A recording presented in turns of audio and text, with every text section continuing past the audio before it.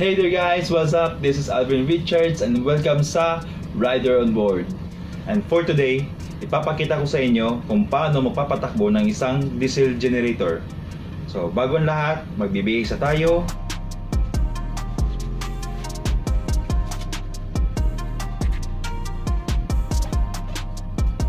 At pupunta na tayo sa engine room.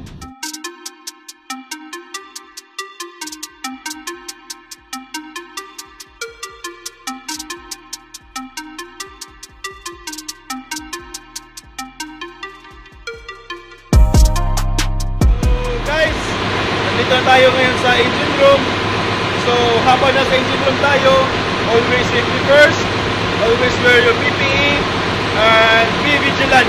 Pasok muna tayo sa engine control room for a short discussion about the diesel generator.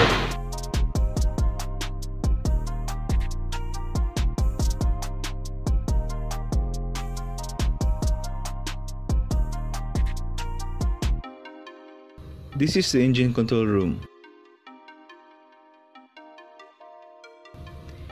Here you can see the engine console and the main switchboard.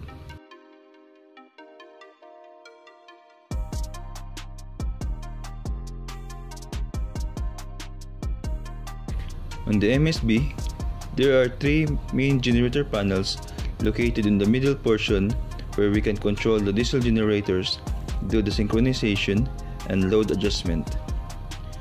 So what is a diesel generator? A diesel generator is a machinery that converts mechanical energy to electrical energy. It consists of alternator and a prime mover, which is the diesel engine. So mainly, diesel generator is the main power plant on board the ship.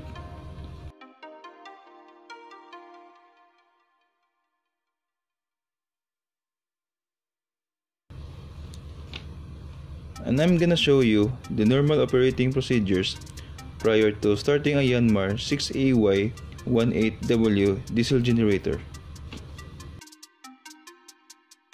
First thing to do, check the engine sump tank oil level.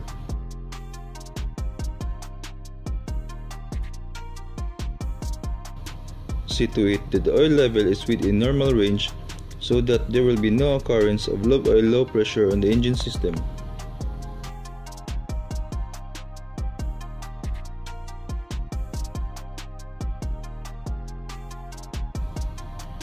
Check the fuel valves, both intake and return open. There are two fuel lines equipped on board. One is the diesel fuel and the other is the bunker fuel. So upon startup, we will use the diesel fuel to prevent clog up on the fuel pumps, since the unit will be running idle before it is synchronized and share load with the other generator.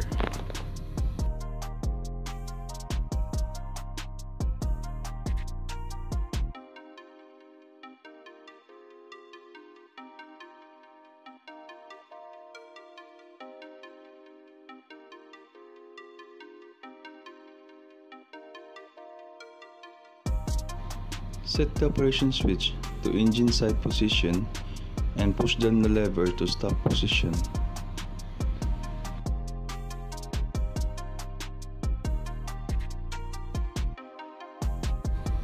Next, open the indicator cocks of all cylinders.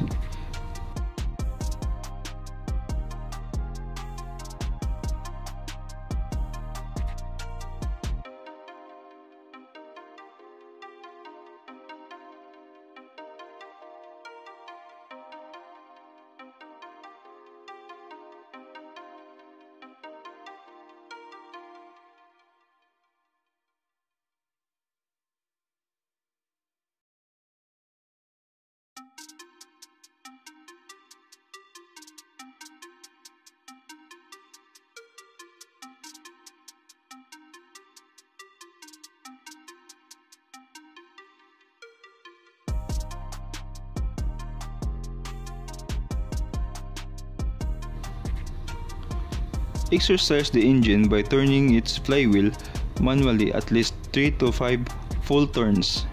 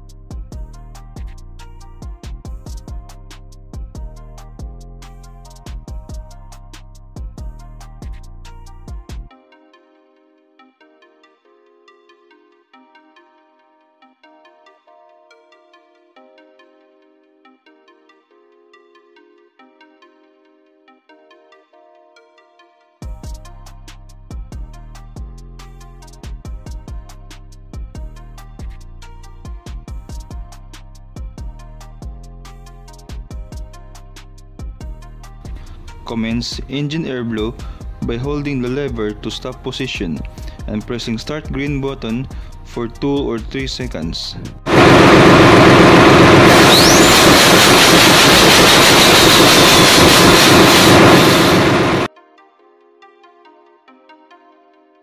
Then close all the indicator cocks.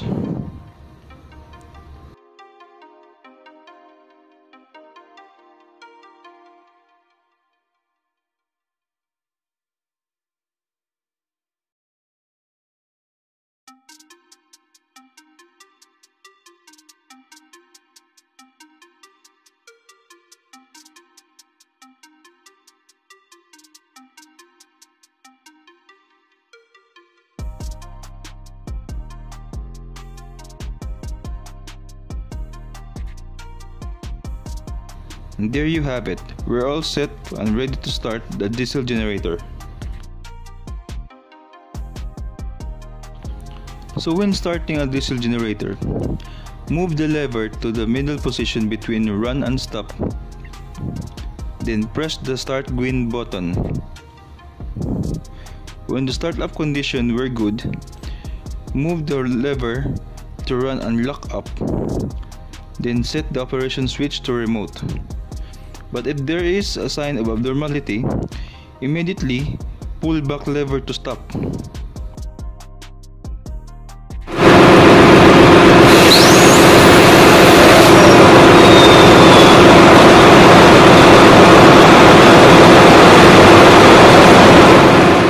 So ayan guys, nakapagpatakbo na tayo ng diesel generator. So ganun lang kasimple, ganun lang kadali, pero kailangan pa natin mag-ingat. So bago ko tapusin yung video na to, please don't forget to hit like, share this video, and subscribe my YouTube channel, Rider on Board. I hope may natutunan kayo sa video na to, and kita-kits ulit sa susunod ko na video. So once again, this is Alvin Richards, Rider Off.